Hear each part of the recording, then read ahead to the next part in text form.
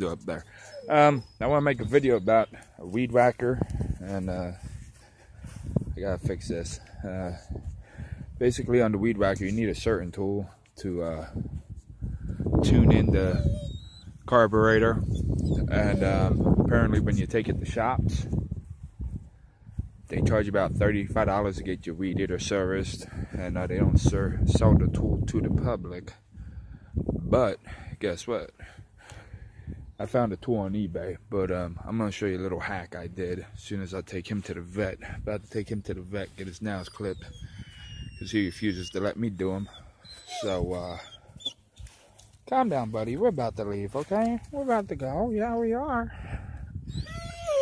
So get that done. Then when I come back, I'll show you, and I'll start it up and show you and everything.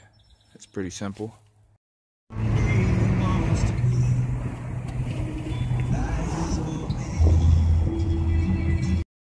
Well, hey, what's up? We're back.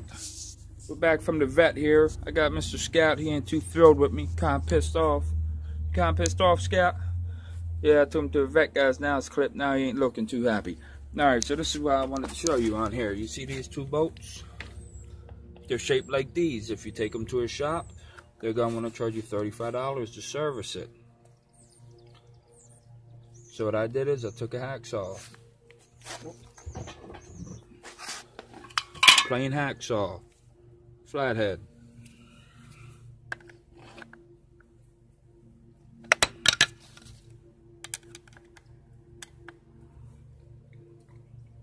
They turn now. If I want to turn them,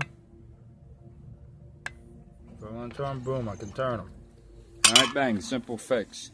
They don't recommend doing this at all. But guess what? I'm not going to pay somebody $35 to fix something that only took me 5 minutes to do. So, let me start it up for you guys. Hold on. I already had it started once, so it's going to start right up probably.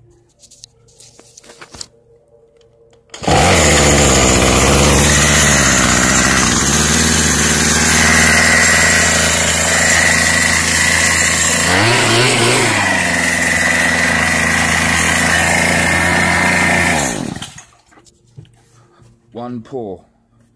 The problem I had with this before is it won't start. Talking to my neighbor who put a bulb on it, he told me about this problem. It would run, but it won't idle. I'd have to hold the gas the whole time. So as soon as I let go of that gas, it would shut off. So simple fix. Took me less than 5 minutes to do. Hope this helps you guys out. Like I said, it's not recommended, but if you got a lot of grass like I got and you need to get the shit done, then